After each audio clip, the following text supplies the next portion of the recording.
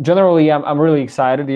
Like if I were to say what's the biggest selling point for me, that would be definitely symlinks, because that just makes my development easier. But I guess, jokes aside, that's not the primary reason why somebody should be choosing Re.Pack over Metro. Actually, in the README of the project that I have checked, beforehand, you explicitly say that it is targeted at, advanced developers.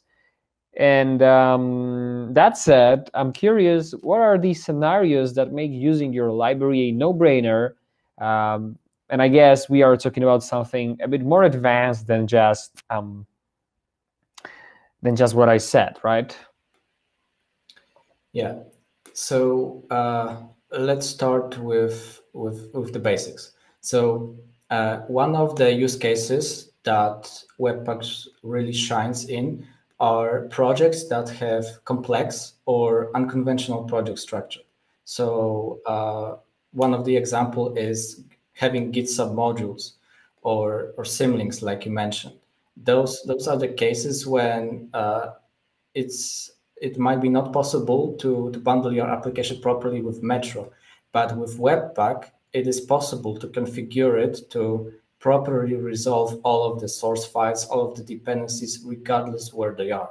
So that's one group of the projects that would benefit from Re.Pack. Another one are the applications that itself could benefit from code splitting. So we have a lot of applications that could benefit from it. Few examples are modular applications.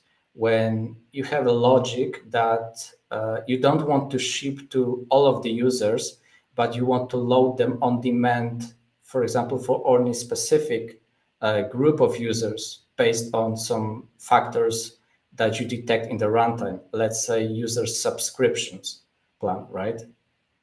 Uh, another example of applications are so-called super apps.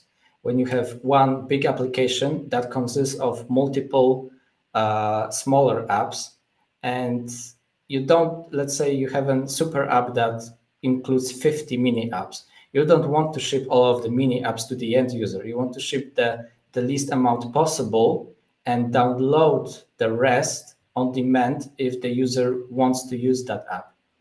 And in general, all of the applications that wants to download the code or extend functionality in runtime on demand.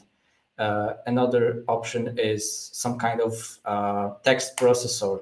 When based on the language you write, you detect what language the user is using, and then you want to download some code for analytics or on some AI based for that specific language. Yeah.